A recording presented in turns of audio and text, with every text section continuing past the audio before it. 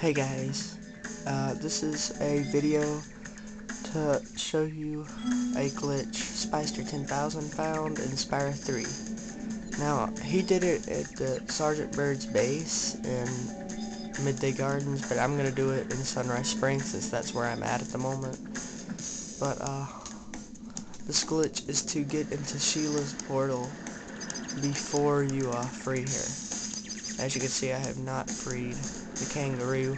So we're gonna go up here, back down through here. Okay, once you're under here, you'll see these little things that look like wings right there. Just go under those, and it'll level. And just watch. Be amazed. Thanks again, Spyro. And there you go. You go into the portal, and you go ahead and enter the level. Pretty cool glitch, huh?